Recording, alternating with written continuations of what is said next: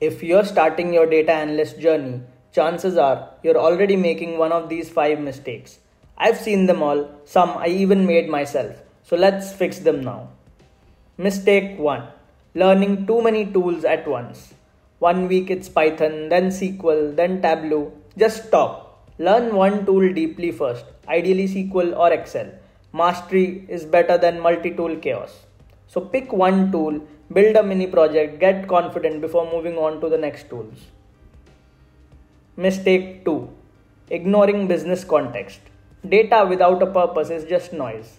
Many beginners only focus on charts and code but forget why the data matters. So start with a business question, then find the data to answer it.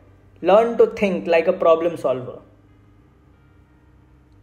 Mistake 3. Memorizing instead of practicing. Watching 100 tutorials doesn't make you a data analyst. Practice does. Real projects teach you a lot more than passive learning. Do many projects, even simple ones like sales dashboards or A/B analysis. Mistake 4. Skipping SQL fundamentals. Some skip SQL thinking they'll just use Excel or the BI tools. It's a very bad move. SQL is the language of data. Learn selects, joins, group bys, and don't just stop at the basics because SQL is your superpower. Mistake 5. Not communicating insights clearly. Even if your analysis is amazing, if your stakeholder doesn't get it, it fails.